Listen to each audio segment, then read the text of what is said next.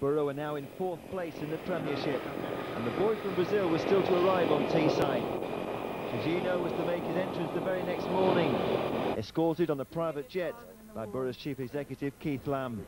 And we were there too to bring you these exclusive pictures. Good morning, how are you? Welcome to Teesside Airport, bon dear. You well? Put this on to keep you warm. And here's some t-shirts for your children and your family.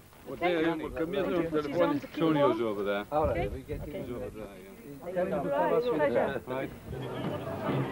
24 hours later, it was the public's turn to pay homage to their new hero.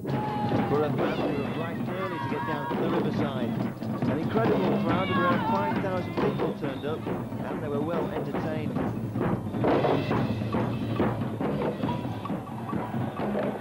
Juninho had never seen anything like it. More than anyone else at Borough, for that matter, this really was a moment to cherish.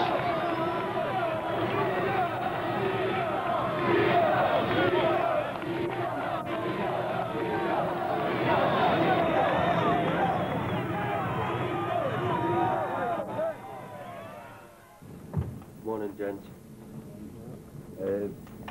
Well, as far as I'm concerned, you know, I look about this room and I can see what interest it has created, bringing Juninho to Middlesbrough.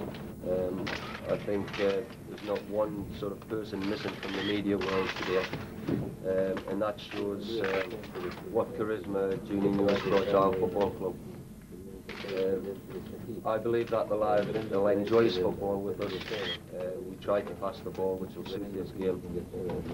People talking, you know, in this country about him settling in to the English environment, but I know he's a tough character. He wants to try and be the best player in the world, and I'm sure he'll work hard and he'll try everything within himself to try and achieve that. Can I ask one more question? Does he know how cold it gets in Middlesbrough in January? Sabe come sempre dicono che il periodo da terra è medio disporre, no? Nel tempo, la temporada che fa frio. Se eu posso me adaptar? Não, se você sabe quanto frio é aqui em janeiro. No problem. It's cold sometimes. Não, acho que todo mundo de boa fala isso. Você sabe? Eu acho que deve ser um frio monstruoso.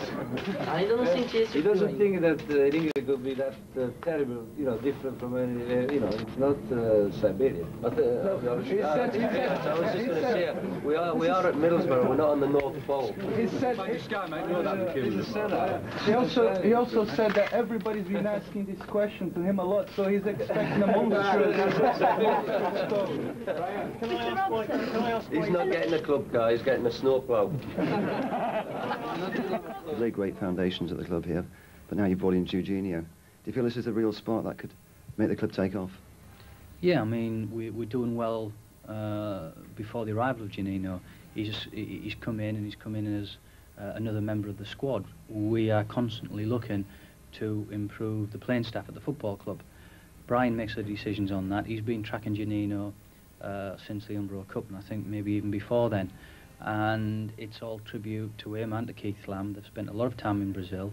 There's a lot of things that have happened that have gone unnoticed and the press aren't aware of, but it's been a huge amount of work by the two of them to deliver Juninho. We believe that in the style that Brian wants to play, that he can fit in and that he can make a significant contribution to our further progress. Juninho would have to wait until November before he was eligible to make his Borough debut. Meanwhile, his new teammates were doing pretty well without him.